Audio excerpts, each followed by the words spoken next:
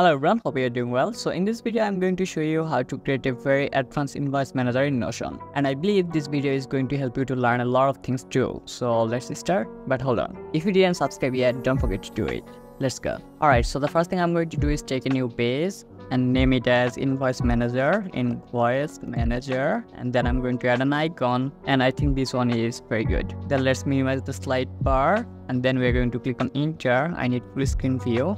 Alright, so I'd like to take a divider, so divider. Then I'm going to take a new database, /database. I'd like to work on table view, new database. Alright, so I'm going to name this database as report. Let's hide this database title.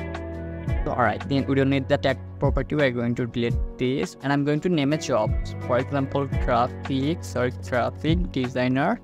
Alright, then I'm going to take a property, it's called text property. And I'm going to write down the name of this property as client name. Then I'm going to take another property. It's going to be the date, so it will be due date. Then I'm going to take another property called status property. So it's status, and I'm going to change some name of the status. The first one will be hold, then stand, and then it will be paid.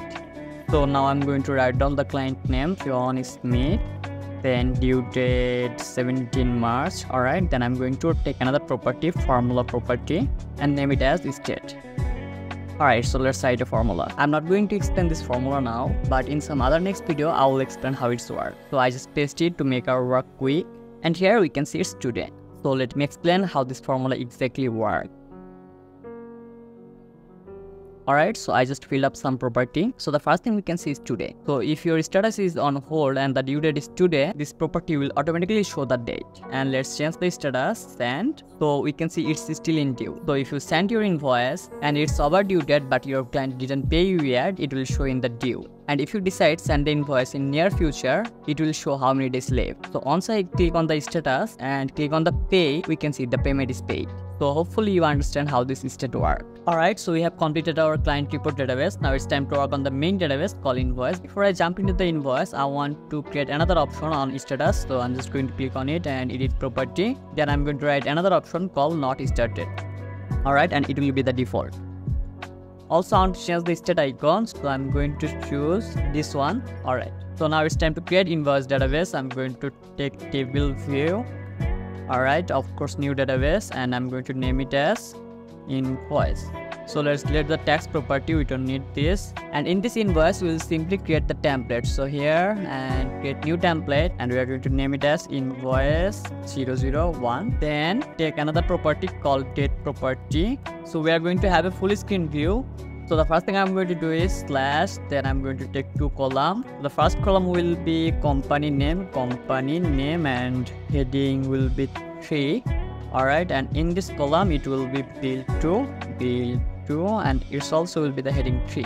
So let's have a full screen view for that 3-dot button, then full width. So here will be our company details, and here will be our client details. In order to make our tutorial quick, I'm just going to copy and paste the information, and it's nothing so hard that you cannot do by your own. So now here is our client information. Alright, but I think we need to change the font of our color, so I'm just going to select it and change the color as gray color. We are gonna do the same thing also for the company information.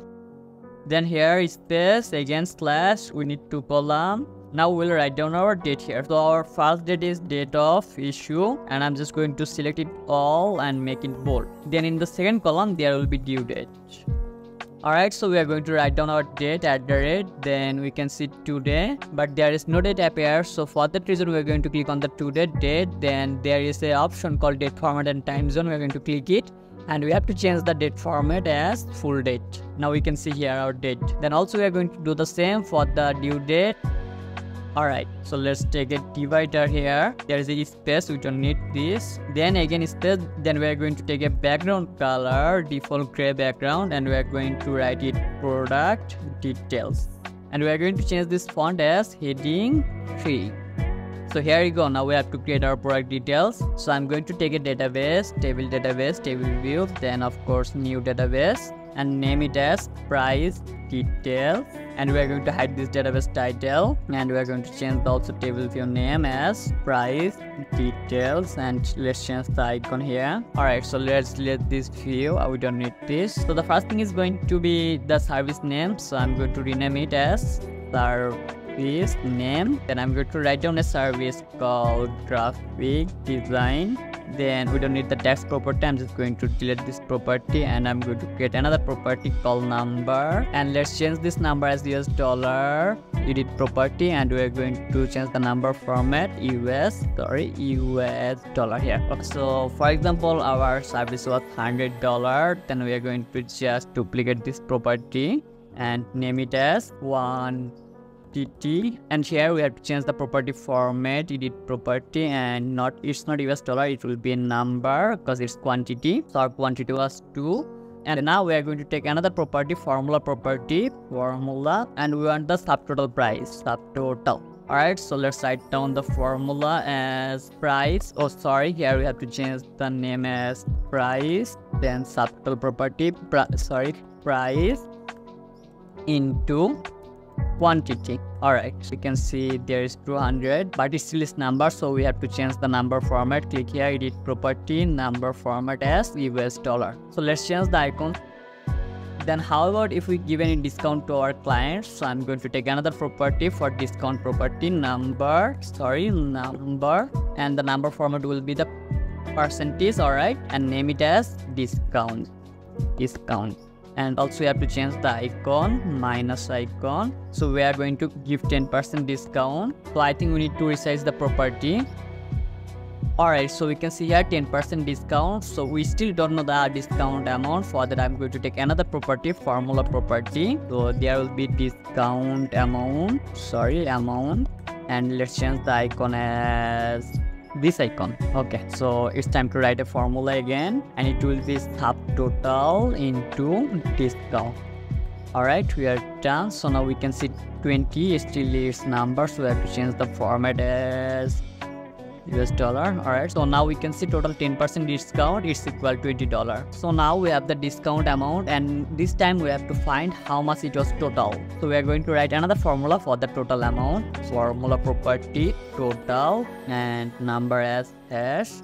Alright, so let's write down the formula to find out total amount. It's very simple formula, just subtotal minus discount amount. So here we can see $180. We have to change the number format again, US dollar. So we can see total amount is $180. So let's get out the summary of it. Alright, so here you go. Let's check out again. Click on web design. Price $500, quantity was 2, and we can see total $1,000, and we are going to 25% discount, which is equal to $150. So our total amount is $750, and now we can see the summary here. So it's very simple. I'm just going to delete this, we don't need this. Alright, so I'm going to take 4 columns this time. The first one will be empty, and in the second column I'm just going to write subtotal amount, so slash background, gray background, and there will be subtotal. Select all, then change the font as heading 3, or also you can change the font as just as bold. So let's see how it looks. Bold, yeah, it look good. So here in the below we'll write down our price. So subtotal was $1,000, and let's change the color. It will be the gray color. So here you go. So one more thing left. Let's take a divider. So now we are going to write down our contact status. By any chance, if your client want to contact with you after you send the invoice, so I'm just going to copy and paste it. Here you go, here is our invoice. So let's back to our main property, invoice manager. There is still one thing left to do, so let's make this template as default for all views in invoice. Alright, so now once you click on the empty row, we can see there is an invoice created automatically. So once you click on the open, you will find the invoice information, so you just have to rewrite it as your own. Alright, so let's close it, and again once you click another row, we can see here is the same number, so we have to change the number. You can add a date if you want here. So let's sort it as ascending name, and it will be ascending. Alright, so now we can see we have our clients report and invoice as well. So we want to make a relation between these two databases. For that, I'm just going to click on here and relation property. Then we are going to take the invoice property, click on it, and now we want to show it in the invoice 2 and add a relation. So now we can see there is a relation between these two database and also here. So let's drag it to the left side here, and here we can also add an icon. Click on the template, new template, and we are going to add an icon. By default icon, this one is good. Alright, as we created our this data before, so we have to put it now manually. Open and change the icon. Alright, so from here we can also add an invoice. For example, the graphic design invoice was 1. So it's our main database. We are going to create some view. First of all, let's change the name as main database. Alright, then again we are going to do the same thing here also, main database. Alright, so it's time to create some view. First of all, I'm just going to duplicate this, duplicate with content, and here I'm going to take 2 columns, and in this column I'm just going to paste this here. So I'm just going to resize this. Now I'm going to change the name of this database, name it as current month. Alright, so also we have to change the icon as current month. So here I'm going to do the same, duplicate this, duplicate with content, and change the table view name, recent invoice. So let's hide this database title, name as recent invoice. Let's hide this database title. Alright, now I'm going to change the view as layout view as list view. Go to back, and then here is show 2 properties. No, we just need 1 properties, and I'm just going to paste it here. Alright, so now we can see recent invoice and current month. Then we also have to create filter for this current month filter, and it will be the due date, not this week, it will be this month. Alright, then we are going to take another view called project status, and we are going to text it as heading 3. So for the project status, we are gonna do the same thing, just copy the main database title, duplicate it with content, and we are going to drag it to the project status. And we also have to change the view. So here and layout, it will be the board view. Yeah, so let's change the card size as large. And also there is something we need to do is properties. We have to show all the properties that is important. So the first thing is name, then client name, then due date, then status, and then state. So now we have project status view, we have recent and current month view. So let's change the name as project status, rename project status. Alright, so then we need another view called waiting project or pending project. So pending project, and let's resize the fonts as heading 3. So again I'm just going to duplicate the main property, duplicate with content, and I'm going to drag it